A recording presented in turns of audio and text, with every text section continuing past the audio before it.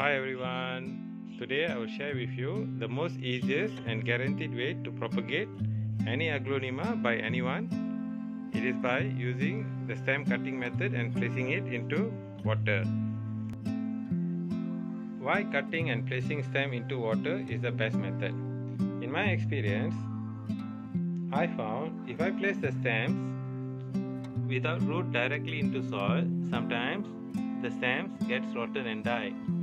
Even if it survives, most of the leaves will wither away. For example, this cutting. This one, I cut here and place it directly into soil like this. See what happened to the stem? It is getting rotten. Okay, this will always happen. Okay, if you cut the stem without root and place it into soil like this, the chances for the stem to die off is very high. Okay, but when I cut the stem and place it into water, okay, it will always produce root. So that is why I prefer cutting the stem and placing it into the soil. Now, the remaining cutting of the stem, right, okay, from the mother plant, okay, you don't have to worry about, because this will never die off, okay, even though you already cut it away, alright.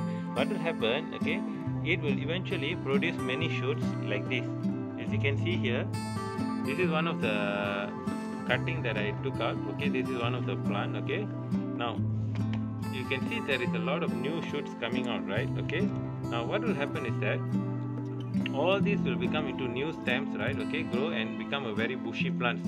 So if you have a plant, okay, with a single stem like this, for example, just a single stem, right, okay, and you want to make it bushy, what you do, you just cut the stem here, okay, and leave it. The surrounding of this remaining mother stems, right, okay, will produce a lot of shoots like this and will become a very bushy plant like this one.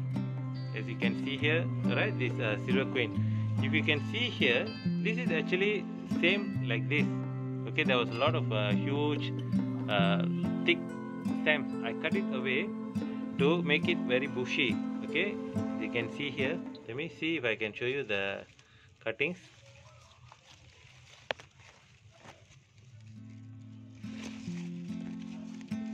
Yeah, you can see here there is a stem, right? This is one of the stem that I cut, okay, and you can see there's a lot of new growth. Okay, as you can see, this is one of the another stem, okay, and this one all new growth. Okay, so eventually it will become very bushy like this. You can see here, right? So this one can become like this. So one single stem, if you cut away like this one, okay, you can produce a lot of new offshoots here and become very bushy plant like this. Okay, there are two ways you can cut the stem. One is by cutting the stem with root like this, meaning you take out the entire mother plant from the pot and cut out one stem with at least one root connected to the stem. Now this one, because it has root, you can plant directly into your preferred pot. Okay. The second method is by simply cutting the stem without root like this. As you can see here, this is the plant that I'm going to do the cutting. Okay. This is the stem that I already cut. Okay, it was here like this. Okay, already cut. So it doesn't matter where you want to cut the stem. Okay, you can cut it here and place it into the water, or you can cut it here, you can place it into the water. Now what will happen, let's say you cut the stem here, a new shoot will come out here, okay, with the remaining stem. Okay, the one that you cut, you can just place it into water directly like this one. You see, this is the one that I cut. Okay, so it doesn't, as I mentioned earlier, it doesn't matter at which end you cut, okay, whether at node or no node, okay, it doesn't really matter. It will always produce root if you cut the stem like this and you place it into water. So that is why I said earlier, this is a guaranteed method.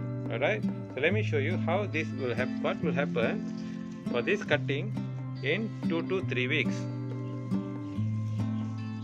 As you can see here, there's a lot of cuttings, okay, in this particular pot. Okay, this one, for example, okay, I cut this 3 weeks ago and I placed it into a vase with a water, and see what has happened after 3 weeks.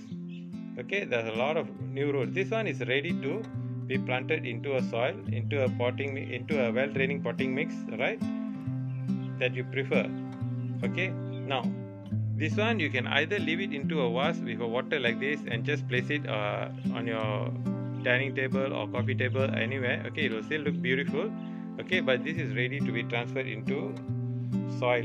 Okay, so yeah, that's how you do it. Okay, in my experience, I found, okay, if you put the stem into water, the rooting part of the stem never rots, okay, and the leaves will never wither away. Okay, that is the reason I mentioned earlier. Okay, I prefer this method of propagating the aglaonemas. Okay,